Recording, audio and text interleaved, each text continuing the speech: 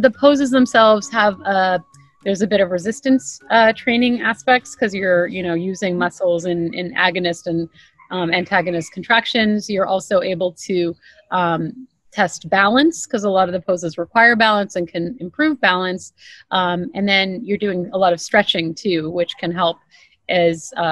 if you have stiffness or slowness, it can really help with those sorts of things. And because Parkinson's is such a asymmetric disease classically, so patients will get stiff and slow on one side of the body first and then develop stiffness and slowness on the other.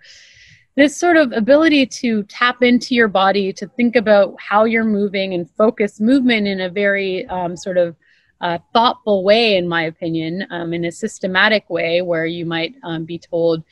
stretch this way, now stretch the opposite way, and you're going through slow stretches. It's a smart way to kind of start to move the body, where I think it actually, if done right with the right type of teacher, can actually avoid injury versus, just jumping on a treadmill or jumping on a bike or something like that, where you may, if you have asymmetry, you can really possibly injure yourself.